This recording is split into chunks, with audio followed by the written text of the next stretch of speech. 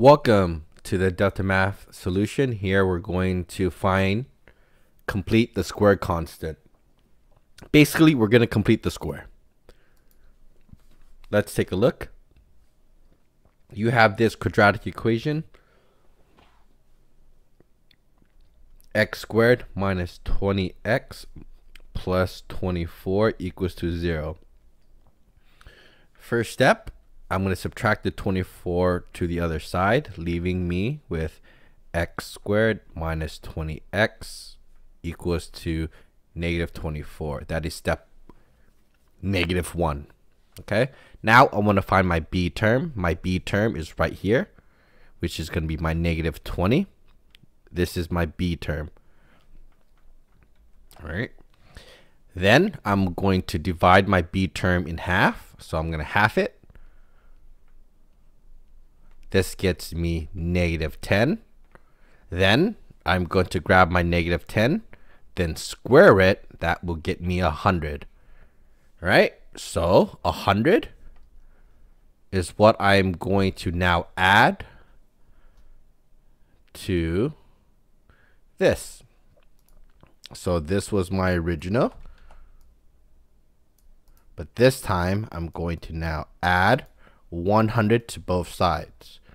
The reason why I'm going to add 100 to both sides is this allows me to now factor this. All right.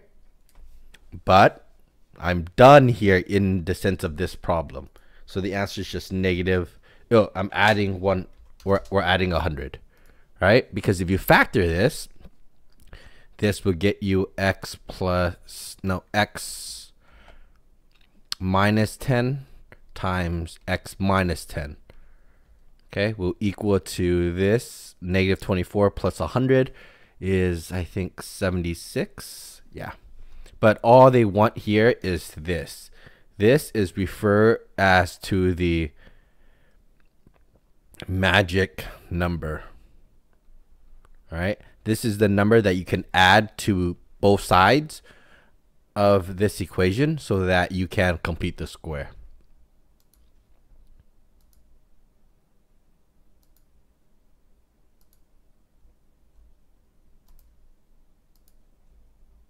Is it letting me? Or is it lagging? Oh my god, it's lagging.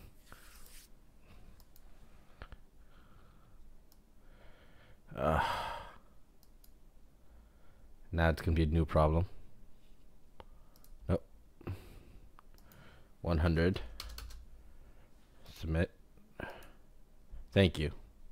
There you go. 100. Okay. That was the magic number.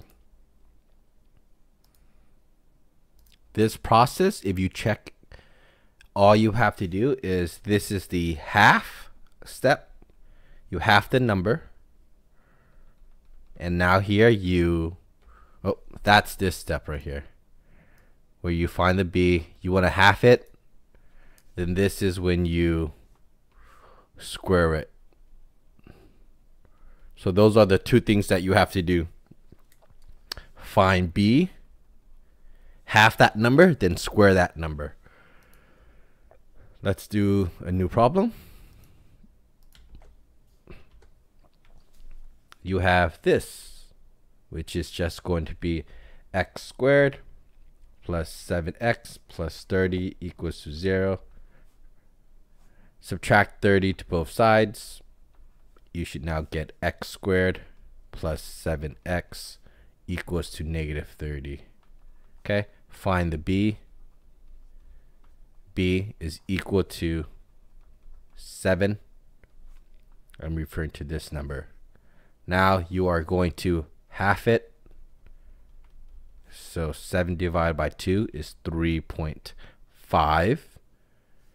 Now you are going to square it, which is going to be 3.5 squared equals to. Now you're like, well, this part is hard. Well, just grab decimals. So I have decimals here. I enter 3.5 and I square it. Okay, I get my answer of 1 12.25. That 12.25 is my magic number. That is what I'm going to do here. All right. So I'm going to add. I'm going to add 12.25 to both sides. And now I can factor it. This is going to factor into x plus 3.5, okay, times x plus 3.5 equal to, and we have to do that part, which is negative 30 plus 12.25, which is negative 17.5, okay? But this is going to be our magic number. And so we can just go back to DeltaMath and just enter in our magic number. 12.25, submit, and that is what we got. You could also leave it in a fraction if you would like. Let's do one more problem. It's going to be the same steps.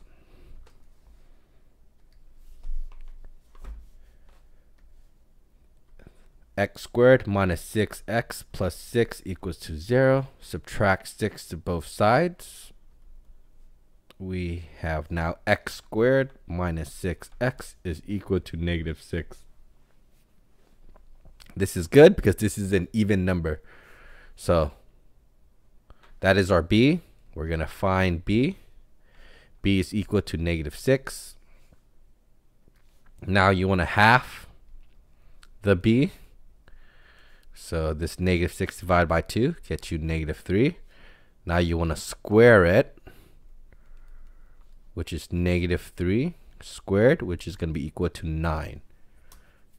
Here you go. If you don't see that, negative 3 squared is, I forgot my parentheses. All right, get you 9. Okay, so 9 is going to be our magic number that we are going to be adding to both sides. So you're going to be adding this 9 to both sides. Okay, this is going to be the magic number. Why? Because now you're allowed to factor this using your diamond method, which is just x right here. Once you have it, you get it right here.